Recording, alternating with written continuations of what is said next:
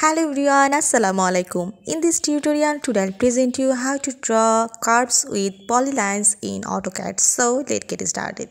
I open AutoCAD 2022 and now I go to the polyline, and firstly I start the point, and then you have to see this is the option polyline arc, half white, length, undo and white. I go here in arc.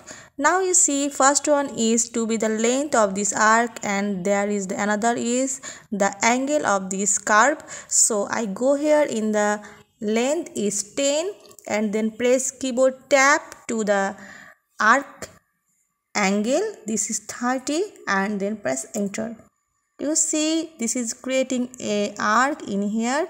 And now go to the another in also in length is 10, and then you have to go to this arc angle is press tab, and then you have to press it in 45, then press enter.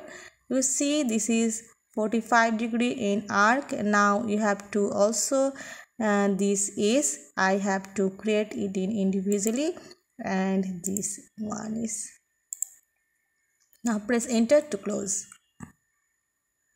Again I go to the polyline and create the another arc, specify the first point, then I go to in another one line, and now I go to the arc. So click on this arc, and now you have to create this arc in your own way. Again I go to the polyline and specify the first point, then second point.